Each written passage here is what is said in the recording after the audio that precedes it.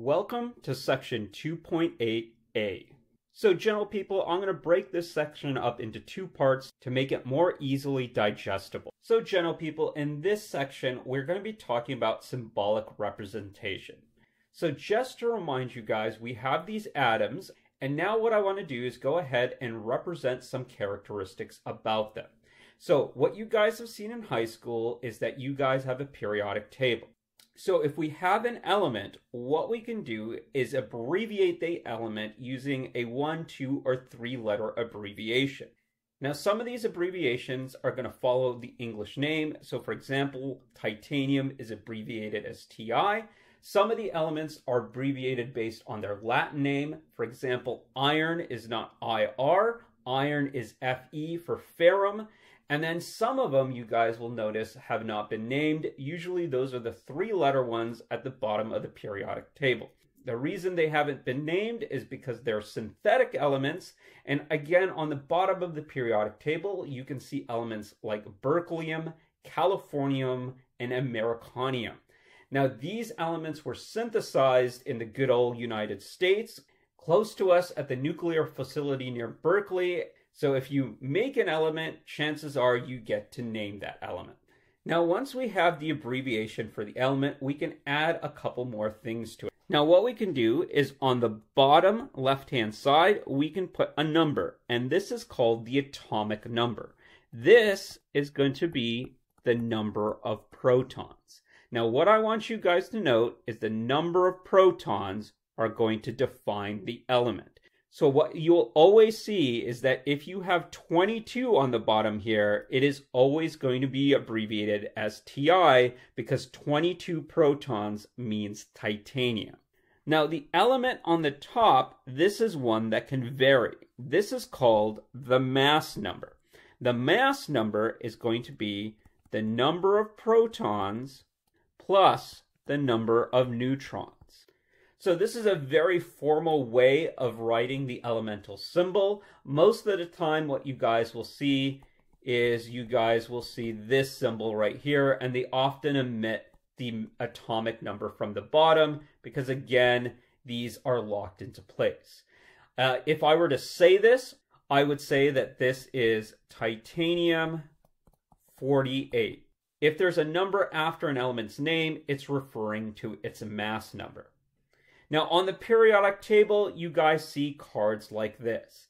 So usually what will happen is they will name the element on the bottom. They'll put the elemental symbol in the middle. On the top left-hand side, they usually put the atomic number. And what they will do on the right-hand side is they usually have something that's the atomic weight. Now this is usually a decimal number, and we'll talk about atomic weight. It has to do with the mass number and the number of isotopes we have. The last thing is there is sometimes usually extra information like electronic configuration or states or crystal structure that the element adopts, but that depends on how in-depth your periodic table is going to be. So I'm going to go ahead and present you a real quick question. How many protons, electrons, and neutrons are in the aluminum atom, specifically aluminum-27? So go ahead and write this on a piece of scratch paper, mark the right answer on your quiz, and we'll go ahead and discuss this. So the first thing you want to do is you want to go ahead and look up aluminum on the periodic table. I put its symbol right here. What we can do is write aluminum very formally, and that means we have aluminum, 27 up at top for my mass number, and 13 on bottom for my atomic number. Now these are all going to tell me some things. So the first thing that I told you guys is that atomic number on the bottom is going to tell you the number of protons. So 13 means that there are 13 protons. Now, I told you this was atomic aluminum. Whenever I say atom, that means it's a neutral species. So if it's neutral, I have to balance out the charges. So remember, protons are positive. And so if I want to balance out 13 positives, I need 13 negative charges. And remember, electrons are negatively charged. So 13 protons, 13 electrons. And the last thing I want to do is count the number of neutrons. And to do that, I'm going to look at the mass number. The mass number is 27, and remember that 27 equals the number of protons plus the number of neutrons. And so what I can say is that 27 equals the number of protons, which I just figured out was 13, and that's going to equal the number of neutrons.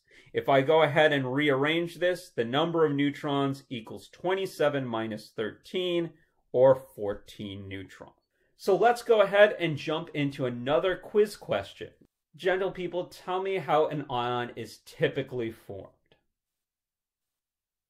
All right, gentle people, the way that you're going to make ions is you're going to gain or lose electrons. So let's go ahead and talk about ions and why this is the case. So first we need to know what an ion is. An ion is a charged particle.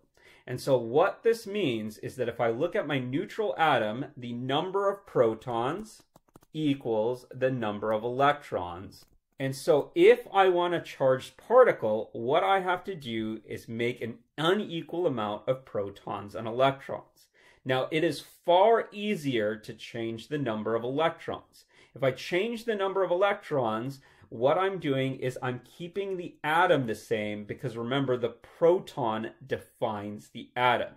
Now, you could have said, oh, I can change the number of protons, but then if you do that, you change what the atom is fundamentally, and this is not a typical way to do things. Cracking an atom takes a tremendous amount of energy. So for Chem 1A, what we're going to do to form ions is lose or gain electrons. Now, if I lose or gain electrons, I can form two different types of ions. One is called a cation, not a cation. A cation is something with a positive charge. And so if I look at protons and electrons, and if they're equal, they're neutral. If I want a positive charge, well, I need to have more positive things than negative things. Or in other words, I need to have more protons than electrons. And the only way that's going to occur is if I lose electrons. So in this case, you can see the example of the sodium atom. What you guys will see here is I have 11 protons, and you can count the electrons around this atom, and what you'll see is I have 11 electrons in these white spheres. So what I can do is if I go ahead and lose an electron, so I take one of these electrons out, what I'll have is 11 protons and 10 electrons. And so that's going to make the sodium plus ion. Now, the other type of ion that I can form is something called an anion. And an anion is something with a negative charge. So in this case, I need more negative things in my atom than positive things. So in this case, I'm going to have more electrons. So in this case, I need my atom to gain electrons. So again, here's my chlorine atom, 17 protons. You can count the number of electrons. There should be 17 of them around here. What I'm going to do is I'm going to take an electron and stick it onto that atom. So it gains an electron. If this occurs, I'll get my 17 protons, and now I'll have 18 electrons. 18 electrons is more than that 17, and so I form this anion. So ladies and gentlemen, go ahead and do this next quiz. If I have this particular gold ion, how many electrons are present here? All right, ladies and gentlemen, again, we're going to go to our periodic table, and to make life easier, let's go ahead and write gold out formally. So if I look on the periodic table, gold is element 79. And so remember, this is the neutral gold. So neutral gold, that means gold without a charge, has 79 protons and 79 electrons.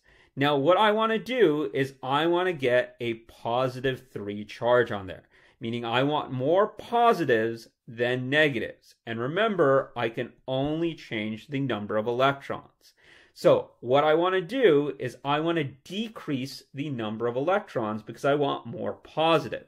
And I want to go ahead and decrease it by 3. So 79 protons, if I subtract 3 electrons, I'll have 76 electrons. And if I go ahead and add the charges up, so 79 positives plus 76 negatives, I will end up with an overall 3+ charge. There are 3 more positives than negatives in this configuration. So the answer here is 76 electrons. Now this might be a little counterintuitive. I took away something and it became positive. But remember, electrons are negatively charged. So in essence, what you can think about is you can think of electrons as debt. If I take away debt, your bank account will be more positive. So just keep in mind what the charges are when you work through these types of problems. I hope that made sense, and remember to stay safe, Chem 1A.